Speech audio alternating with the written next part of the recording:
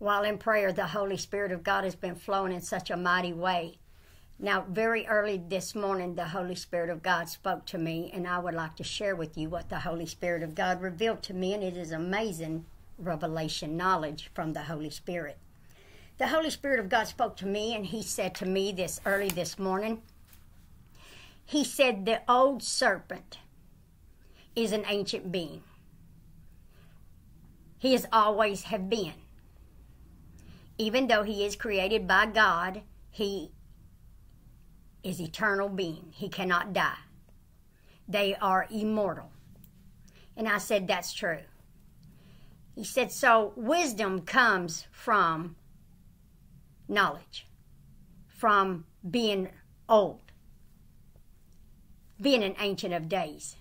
And I said, well, Christ is an ancient of days in Daniel 7 and 9, in Revelation 1 and 14. Like Adam, he was crowned with glory and honor. Proverbs 16:31, the crown is the white hair, showing him to be an ancient of days. See, I'm establishing the word with the Holy Spirit of God as he is talking with me. I said I definitely can establish that in the word of God. He said, what did the devil desire? I said, the devil desired something. He said he desired knowledge. Jesus said to be wise as serpents. So serpents are wise. Did not the serpent say to the woman in Genesis 3 that the tree of knowledge of good and evil was a tree to make one wise? But the devil does not possess this knowledge. I said, he doesn't have that knowledge of that tree? No. He does not have knowledge. He said the tree of knowledge of good and evil. He said Deuteronomy tells you that God has set before you this day life and death. So the tree of good and evil is a tree of knowledge of life and death. The devil has knowledge of life. He's an eternal being. He does not have knowledge of death. The Holy Spirit of God says, remember that I said to you many years ago, if the devil wanted to change Bible prophecy, he would stop and do nothing else. He said, you know that he is the God of this world in 2 Corinthians 4 and 4. Adam was an ancient of days, and he was crowned with glory and honor. Now, God put Adam in a deep sleep in Genesis 2:21 through 23. The Holy Spirit of God spoke to me, and he said, why did God feel the need to put Adam in a deep sleep? I said, well, Romans tells us that he was under the spirit of slumber, that he could not understand. He said, why did God not want him to have understanding? Adam had free will to eat of all the trees in the garden. He ate the word of God like the prophets after him. He ate the words of God. And I said, that's right. He lived by the word of God. Man shall not live by bread alone, but by every word that proceedeth out of the mouth of God. The Holy Spirit said, this is true. See, I talk to the Holy Spirit like I talk to you, and he talks back because I just love him so much. He said, so what did the devil desire? He desired that knowledge.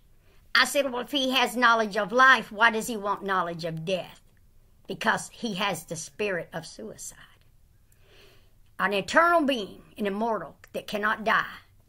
Remember, God created everything, and everything is upheld by the word of God. And I said, that is correct. He said, so the devil is connected to God, whether he wanted to be or not. Being connected to God, he is caught within the loop of time. He is caught within the circuit of God because the Spirit of God travels a circuit.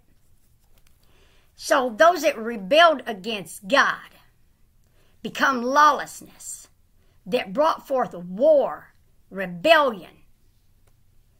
They became lawlessness because they could not die. The Holy Spirit spoke to me and he said, if you have no fear of death, then you do not fear God. But everything has an appointed time. Everything has its own season. And I said, yes, my Lord, I agree with you 100%. That is true. It is in the Word of God. Everything has its appointed time, even death. Once appointed a man is to die, and after this is the judgment. Everything has an appointed time. He said, so Adam has a key. The key of knowledge, the key of hell, the key of death. But without the understanding of the power of the knowledge of that key, the key is useless. So the devil took the key from Adam, and the key is even useless to the devil because the devil does not possess that knowledge. He believed if he could cause man to eat of the tree of knowledge of good and evil, of life and death, then man would have the knowledge of death. And I said, wait a minute, my Lord. Hebrews 2:14 and 15 tells us that the devil has power over death. The Holy Spirit said, indeed he does, but that is Romans 8:2. That is the law of sin and death. He may have power of sin that brought forth death, but still the worm never dies. I said, why would the devil want knowledge of death? He says, now remember this. The woman said it is a tree to be desired, to make one wise. He said, does not Revelation 9:6 say that they desire to die, but death will flee from them? I said, that's what it says. I said, why would the immortals desire to die? They desired to die because if the devil could kill himself, he would not be caught within the loop of time. In the book of Revelation 20:10, a place of torment. They wanted to die. They have never died. Only one that has tasted death. And I said, that's right, my Lord. Jesus is the one that tasted death, because in Genesis, God said after Adam sinned, the man has become as one of us to know good and evil. And the Holy Spirit said to me, which one of them, of the Trinity, had the knowledge of death? And that would be the last Adam. 1 Corinthians 15:45, Jesus Christ is the last Adam.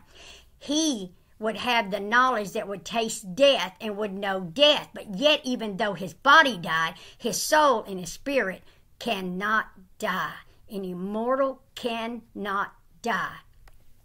That's what caused the fallen ones to rebel against God, to become lawlessness, because they had no fear of death. They cannot be killed. The devil has the spirit of suicide.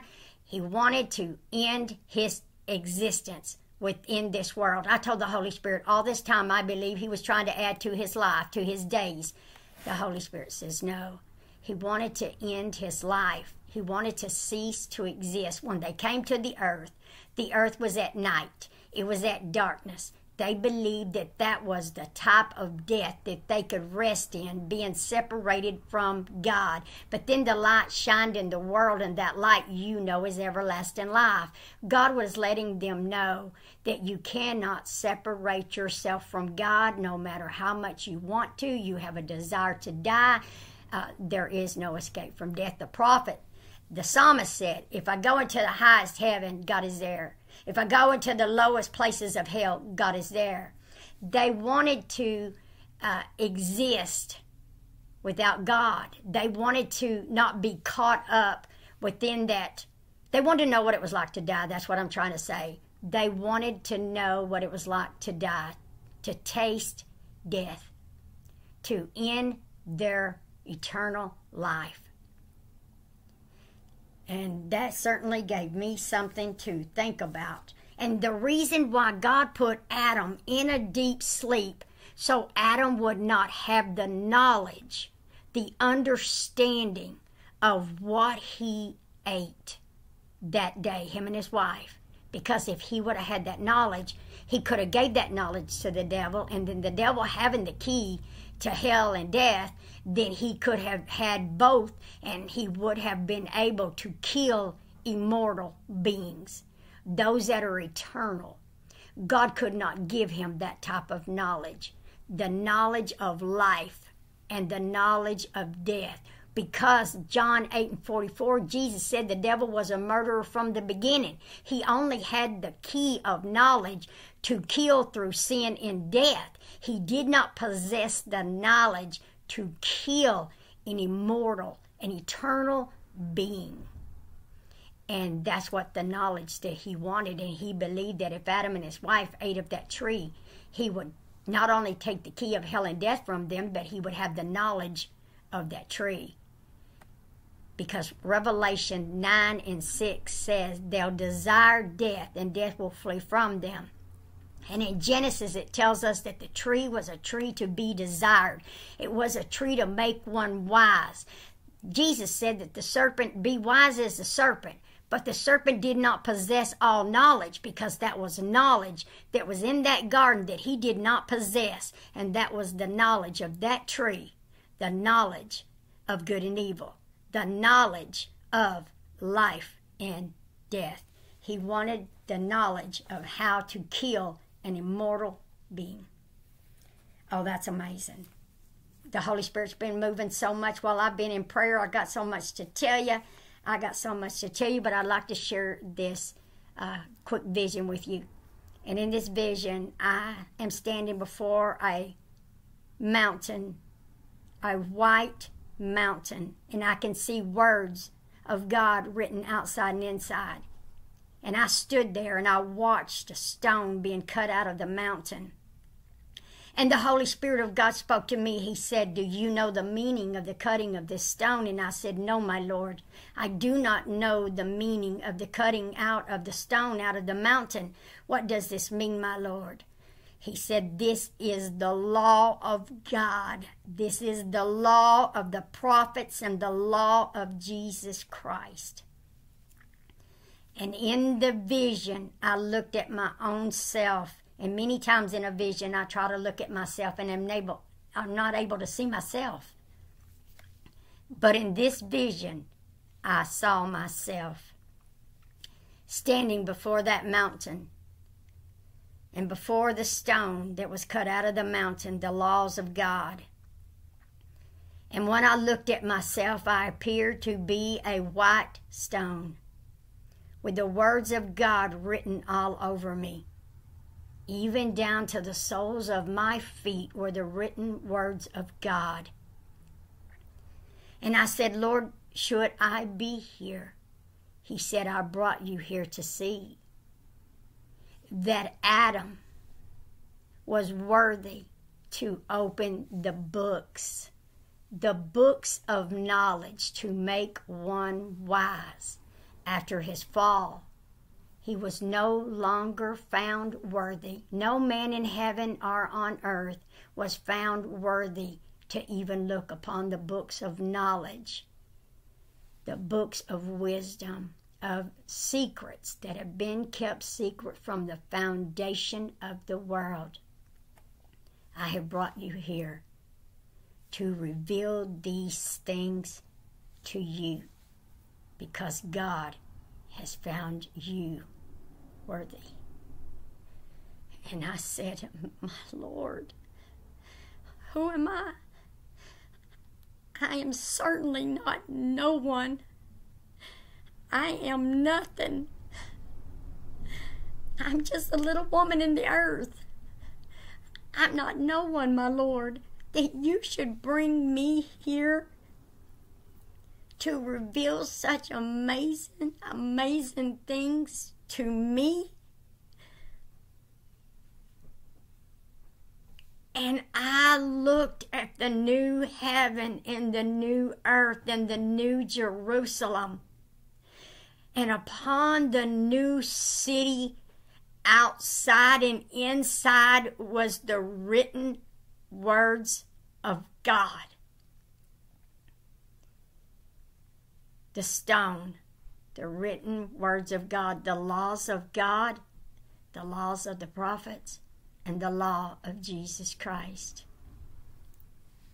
God is powerful, church. You just don't know how powerful He is, and I have so much to share with you.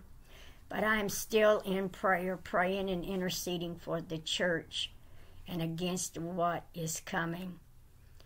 Keep me in your prayers, church, and know that I love you dearly, and I thank God for each and every one of you. Have a blessed and victorious day today, my dear precious friends. In Jesus Christ's most holy name we pray, and let the church say amen and amen.